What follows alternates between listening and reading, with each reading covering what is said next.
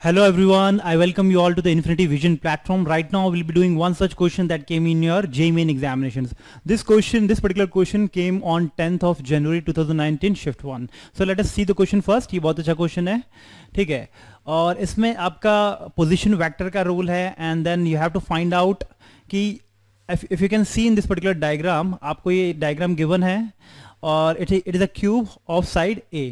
तो पहले एक बार जल्दी से क्वेश्चन पढ़ के देखो जल्दी से. एक क्यूब दे रखा है जिसका साइड ए है, ठीक है, and a vector from the central point of face A B O D.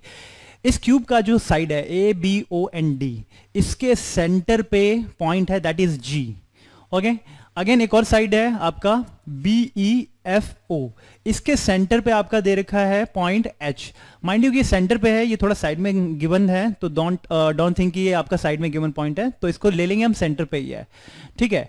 सो आपको फाइंड आउट करना है कि position vector ji and H का कितना है, ठीक है.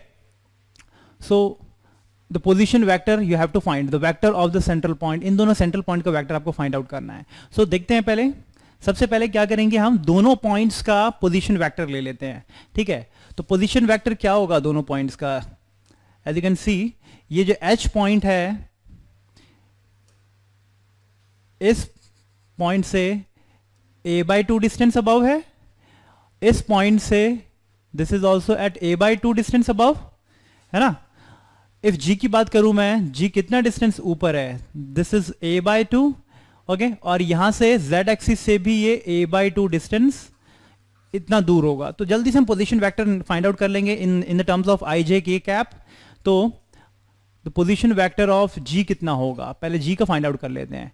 देखो g का कितना है, x एक्सिस में कितना आगे गया है, x एक्सिस से a/2 डिस्टेंस अबव है, सो a/2 i cap, this would be the it's coefficient in x axis.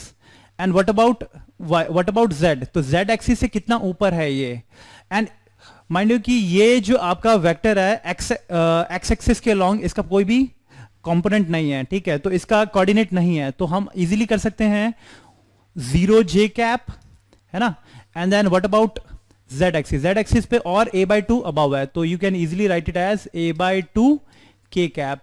ijk position vector है along x Y and z axis, ठीक है. तो ये इसका gh पोजीशन वेक्टर आ गया. अब जल्दी से पोजीशन वेक्टर निकाल लेते हैं h का. भाई h का पोजीशन वेक्टर कितना होगा, ये देखो z एक्सिस से अबव है that is a/2, so a/2 k cap लगा सकते हो आप इधर, ओके. एंड y एक्सिस पे कितना दूर है, a/2, so this would be a/2 j cap plus 0 i cap, है ना. तो इसका कोई भी कंपोनेंट x एक्सिस के अलोंग नहीं है, ओके. अब फाइनली आपको करना क्या है, पोजीशन वेक्टर निकालना है gh का. तो you can easily right it as rh minus rg, ठीक है, rh माइनस rg. तो 0 पहले इसका करेंगे 0 माइनस, तो a/2 i कैप ये आ जाएगा i कोऑर्डिनेट में, ओके.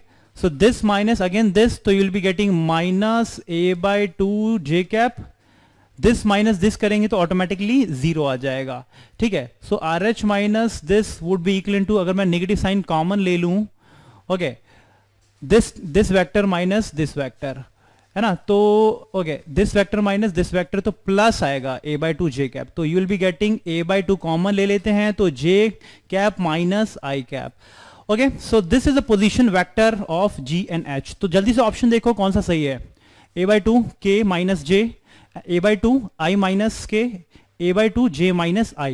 सो c आपका ऑप्शन आ रहा है which is the correct option. I hope ये चीज क्लियर हो गया होगा. सबसे पहले सब पॉइंट्स का आपको पोजीशन वेक्टर निकालना है and you can easily find out the position vector through visualising it along the xy/z axis की xy/z एक्सिस पे वो कितना दूर है, तो उसे पोजीशन वेक्टर निकाला एंड इन दोनों का डिफरेंस कर देंगे, you will be getting the position vector along g into h, ठीक है. ये क्वेश्चन बहुत इजी था, सिर्फ आपका वेक्टर्स का थोड़ा सा विजुअलाइजेशन करना है and nothing else. I hope ये क्वेश्चन क्लियर हो गया होगा. Thank you.